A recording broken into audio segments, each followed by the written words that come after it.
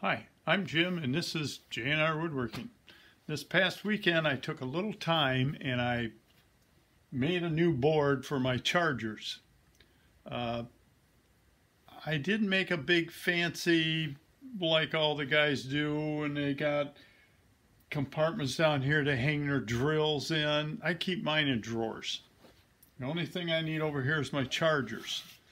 Now, there's been a lot of talk, I guess, and there has been a few cases where these lithium ion batteries have started fires when they've been charging. So I don't leave them out here charging when I'm not out here. These chargers are not on now. I've got them hooked up to an old computer switching station I bought back in the 70s.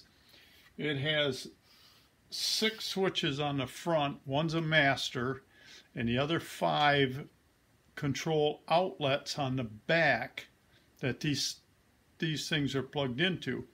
And I've got one plugged in so I can charge my cell phone. Now, to keep this thing from being on all the time, is I countlessly put a battery on here, start it up charging, forget about it, and I go in the house. Well, on the bottom of here, I have an Intermatic twist timer. And I believe this one is for 1 hour. You can get all different kinds. Anywhere from 15 minutes to the one I've got on my furnace is for 12 hours. You just give this thing a twist. It's a mechanical switch, and you can hear it ticking, maybe, and it's running down. It's like the old timers you used to twist for something you had in your oven. Same principle. Now I can turn on any one of these chargers or all of them as I want to use them. And we'll turn this one on. Now these are 2 rigid chargers. And this one says right on it, lithium ion and NiCad rapid charge. Now, when I bought my first set of rigid drills, it came with this charger and 2 NiCad batteries. Well, the batteries went bad. I called them up. They sent me brand new ones free of charge, no shipping. But she says, these new batteries won't charge on your old charger. It says right on it. I said, are you sure? It says on there, lithium ion. No. She says, you need a different charger. So that's why I have this one. I said, well, how much is the charger? She says, well, it's free. You filled out the service agreement.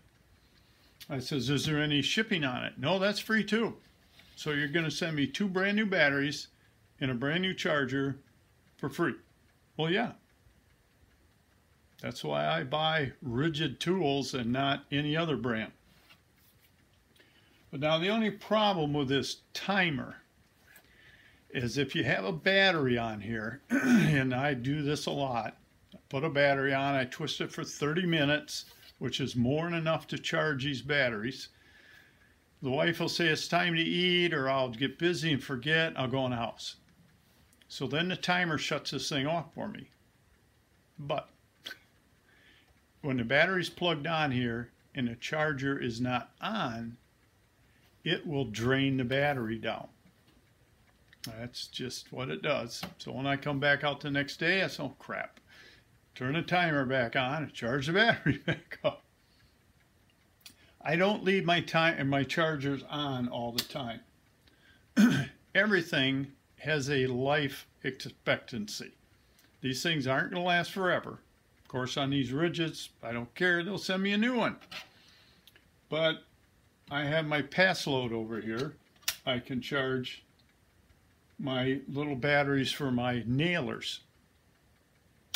And I've got a switch here. I can charge the phone, like I said. But that was it. I didn't think anybody would want to watch me build a rectangular box, and I had to cut some holes in each side because I slid it over top of my ductwork for my exhaust for dust for my tools. And then I wanted to put a top on it so I could set stuff up here. All the wires go through the face, through these holes. I had to drill a hole. I think I used 1 1/8 bit so I could get the plug through. The wire didn't need that much room, but hey, you got a plug on the end of it, you got to get through there. But it works for me. It's not pretty, it's not big and fancy, but it works, and that's all I care about. I use scrap pieces of material I had laying around in the shop. You can see the sides are plywood, the front and the top and the bottom is MDF board, 1/2 inch thick, more than enough for what it does. So that's what I did on that. If you have any questions or comments, put them in the little box below and let me know. Until next time, work safe, have fun, please subscribe, and I'll talk to you soon. So long.